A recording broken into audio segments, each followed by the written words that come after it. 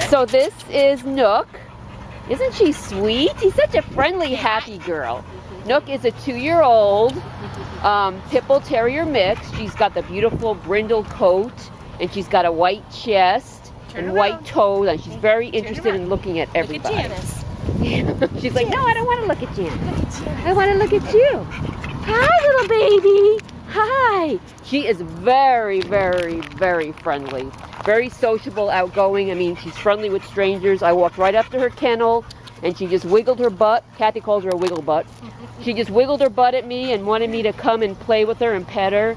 She's very, very outgoing, social, lovable. She also does well with other dogs. We've had her around other dogs here at the vet's office in the kennels, and she just wants to play with them, and she's great with other dogs. We don't know about cats yet, but if you want us to test her, we can. But right now, we do know she's great with dogs. But we'd still ask that you bring your dog to meet her, just to make sure. But so far, we've had no problems. But look how nice she is.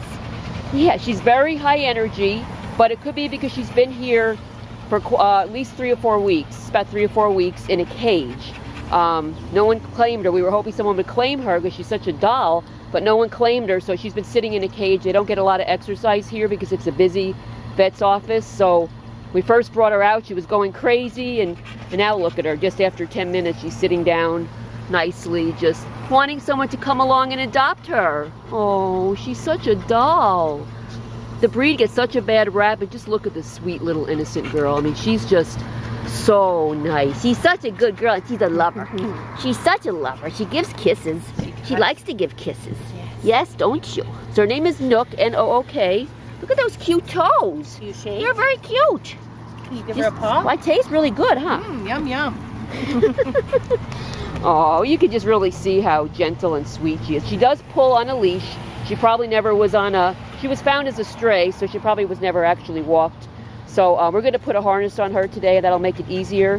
So she'll just need some training to walk on a leash. But other than that, I mean, she's just a love. She's just a love bucket. So come and meet our Nook. You're going to fall in love with her. Thanks for watching.